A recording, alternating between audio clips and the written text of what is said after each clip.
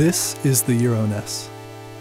It's a module I developed from the ground up to emulate the audio of a Nintendo Entertainment System.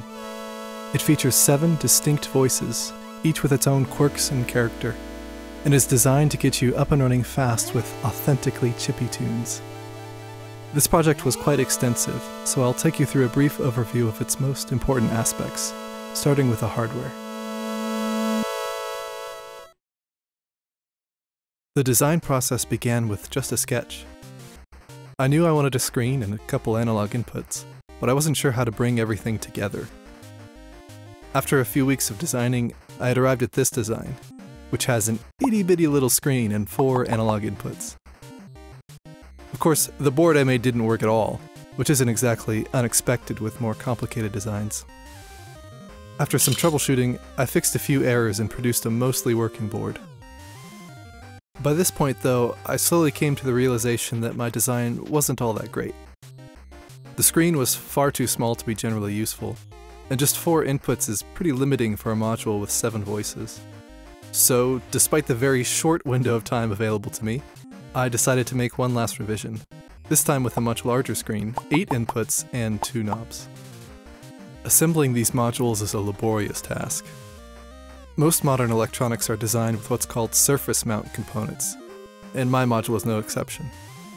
These components are really meant to be placed by a machine, but all I have is a pair of tweezers. So, part by part, I assembled each revision in around 4 hours of precision work.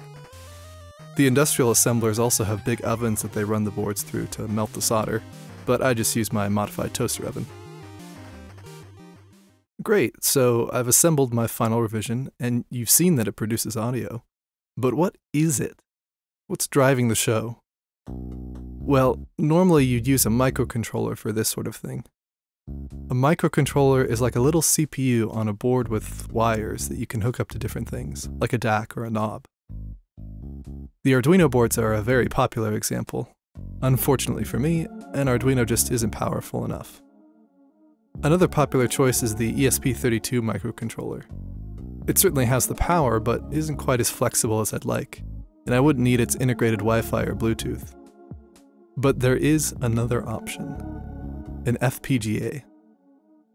An FPGA is not a microcontroller, it's not even a processor.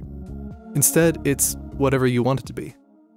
It's a totally reconfigurable digital chip, and it can implement pretty much any digital function that you can dream up. Want a DSP chip? You can make it. Want to emulate the audio circuit of a 40-year-old console? Go ahead. And, well, that's exactly what I did. Thanks to the folks over at the NESDev wiki, I was able to create a near-perfect reproduction of the NES's audio chip. Normally, this chip can produce 5 voices, but a few companies extended its capabilities with more voices. I chose a particular variant that has 7 voices total, including 2 normal pulse channels, 2 high-fidelity pulse channels, 1 triangle, 1 sawtooth, and 1 noise channel. So if you code this up in a special language meant for FPGAs, what next? Well, the audio logic can't drive itself. It needs some sort of manager to load notes and manage musical effects. In the NES, the audio chip was connected directly to the CPU, which handled all of that. You see where this is going? Yes. It was time for me to design my own CPU. Designing a CPU can seem like a daunting task if you're not familiar with their structure. But when it comes down to it, they can actually be quite simple. My CPU only supports a subset of the features that a general-purpose CPU would, and I haven't even added division yet. At 16 bits, it's somewhere between an Arduino and an ESP32, but it only runs at a measly 5 MHz.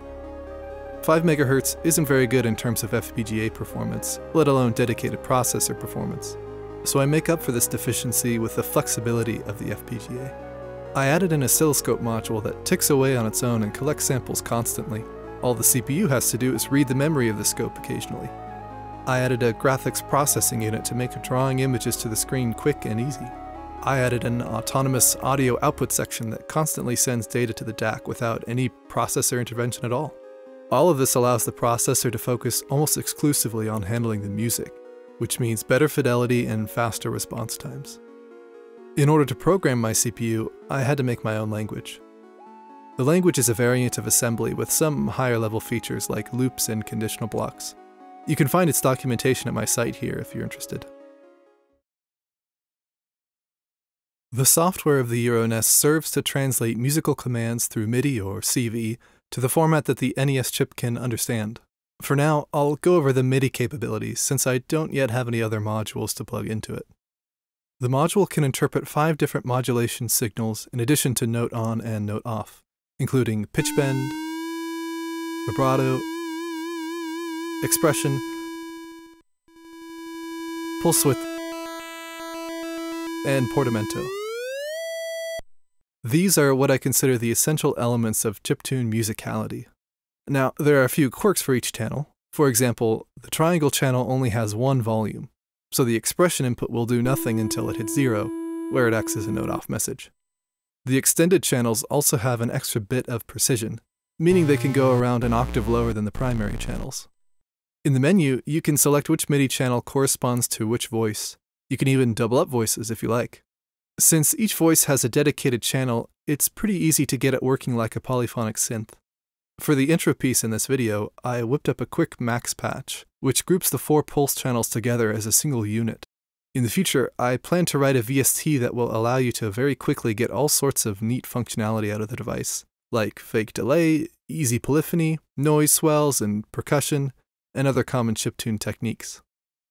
After a few more months of refinement, 1 or 2 more revisions, and a nice faceplate design, I plan to sell the module. It's a bit tricky to find the right price range, and it's actually fairly expensive for me to make, relatively speaking.